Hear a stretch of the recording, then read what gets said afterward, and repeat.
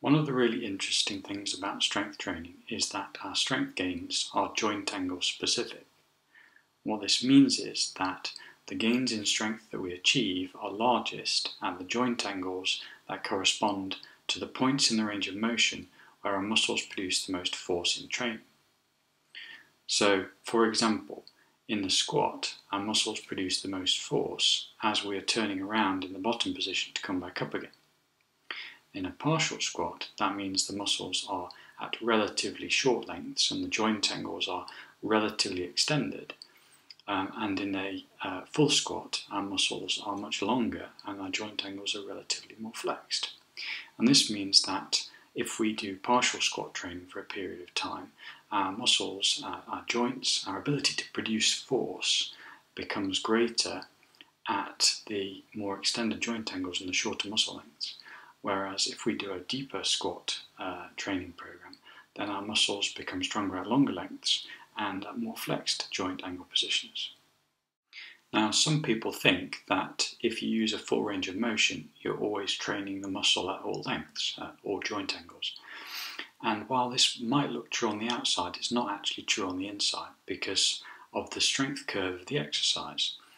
Now, if the strength curve of the exercise is very steep, that means that the muscle has to produce a lot of force at one joint angle or one muscle length, and not very much force at another joint angle or another muscle length. And when this happens, basically the muscle doesn't really get trained very effectively at the muscle length where the force production is low. And for example, in the squat, this happens quite normally, and the force production that's required of the muscle at the bottom of the lift is very high, whereas the force production that's required at the top of the lift is very low. And this is because of the leverage that the barbell has on the body throughout the course of the lift. At the bottom of the lift, the leverage of the barbell on the body is very good, so the barbell exerts a very large turning force on the joints, whereas at the top of the lift, the leverage of the barbell on the joints is very small, and so it exerts a very small turning force on the joints, and therefore the lift is very easy. And this means that the muscles in the squat work very hard at the bottom of the lift and not so hard at the top. And this means that even when we do a full range of motion lift, the muscles aren't actually being trained effectively all the way through the range of motion. So the leverage of the barbell can affect how hard an exercise is throughout its range of motion, and therefore how much force we need to produce with our muscles at any given point in that range of motion. But there are also factors inside the body, inside the muscles, inside the central nervous system, that affect how much force we can produce at any given point in the exercise range of motion. And these factors are very important to understand if we want to appreciate how strength gains are joint angle specific after long-term training.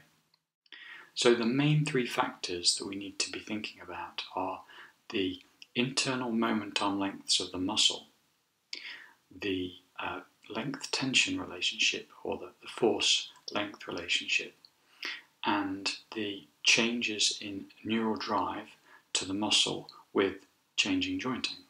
And those three factors are the main three things that we need to be aware of when thinking about how our ability to produce force changes with joint angle, and also how our long-term strength gains become joint angle specific after training. Muscles produce turning forces at joints, and the size of the turning force that a muscle can produce at a joint is determined by the amount of force it can produce and also by the leverage that it has. If a muscle has a very good leverage on a joint, then it can produce a much higher turning force, whereas if a muscle has worse leverage, then it'll produce only a small turning force. And the leverage that a muscle has is called the internal moment-arm length. So if a muscle has a very long internal moment-arm length, that means it has good leverage and produces a very high turning force. Now, this internal moment-arm length of a muscle can change over the course of the exercise range of motion. In some muscles it changes a lot, and in some muscles it only changes a very tiny amount. And this means that the contribution of the muscle force to the joint turning force changes over that exercise range of motion. So when the muscle has a very good leverage, then it contributes a great deal to the joint turning force, whereas when the muscle has poor leverage, it contributes much less to the joint turning force. And this can affect the overall turning force that we can produce at any given joint angle range of motion. After long-term strength training, muscles increase in size, but they don't increase in size uniformly. They increase in size in some regions more than others. And these increases in size increase the internal moment arm lengths of the muscle. That means they improve its leverage.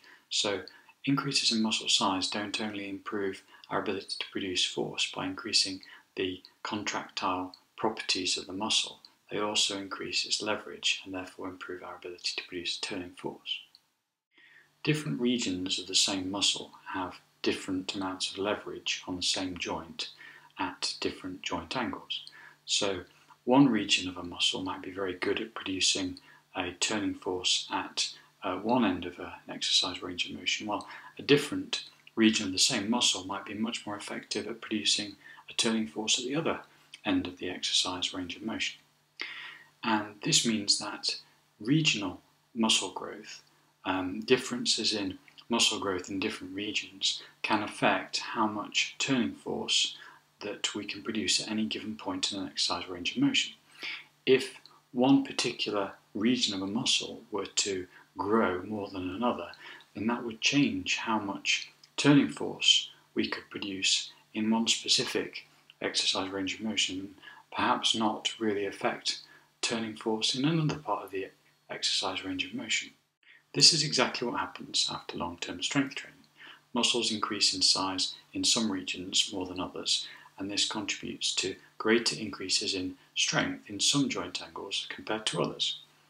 Now, the interesting thing is that this effect is much more marked when training at very long muscle lengths, so when the joint angles are flexed, and it is much less marked when we have been training at short muscle lengths or when the joint angles are much more extended. So, for example, we might expect this effect to be more of a contributor to joint angle specific strength gains after full squat training than after partial squat training. The second factor that contributes to our ability to produce a turning force at any given joint angle in an exercise range of motion is the length-tension relationship. Now, this relationship determines the amount of force or tension that a single muscle fibre can produce at any given working length. And the reason that muscle fibres change how much force they can produce depending on their length is because of the overlap between the actin and myosin myofilaments. These are the filaments that bind together to produce force. When the overlap between actin and myosin filaments is very high, the force that the single muscle fibre can produce is also high. When the overlap between the actin and myosin filaments is incomplete, then the muscle fibre produces less force. The amount of overlap between the actin and myosin filaments is determined by how much the sarcomere inside the muscle fibre is stretched. If the sarcomere is stretched at the optimal length, then the muscle fibre will produce a high force because it will have complete overlap between the actin and myosin myofilaments.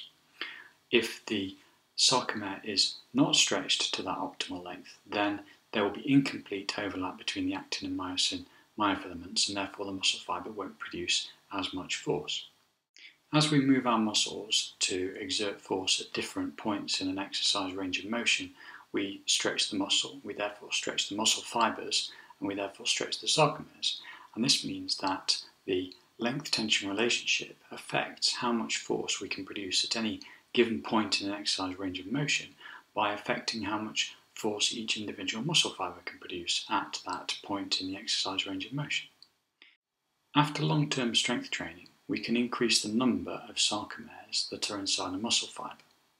And what this means is that the operating length of each sarcomere in that chain of sarcomeres that make up the muscle fibre starts to become shorter for any given point in the exercise range of motion.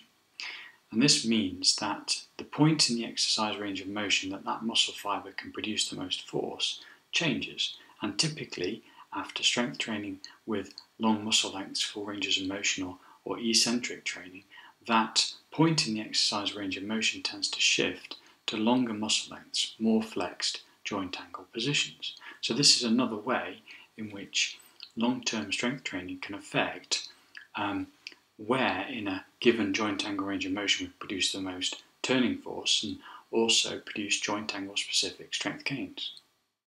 The size of the signal from the central nervous system to the muscle is a key factor that determines how much turning force we can produce. And the size of this signal from the central nervous system changes depending on the joint angle within the exercise range of motion. And it also increases differently at different points in an exercise range of motion after long-term strength training. And it tends to increase most in the ranges of motion that are loaded most strongly. So after partial squat training, we would expect the size of the signal from the central nervous system to increase most at short muscle lengths and at more extended joint angles, whereas after full squat training we'd expect the size of the signal from the central nervous system to increase more at longer muscle lengths and at more flexed joint angles. The interesting thing is that the increase in the size of the signal from the central nervous system is much more important after training at short muscle lengths than it is after training at long muscle lengths. It affects joint angle specific strength gains much more after training at short muscle lengths than it does after training at long muscle lengths. In summary, regional muscle growth, a change in the number of sarcomeres and series inside the muscle fibres, and an increase in the size of the signal from the central nervous system at a particular joint angle can all contribute to joint angle specific strength gains after long-term strength training. The increase in regional muscle growth tends to be more important after training at long muscle lengths, more flexed joint angles in the squat, whereas the increase in the size of the signal from the central nervous system tends to be more important at short muscle lengths, so that would be more extended joint angles in the squat.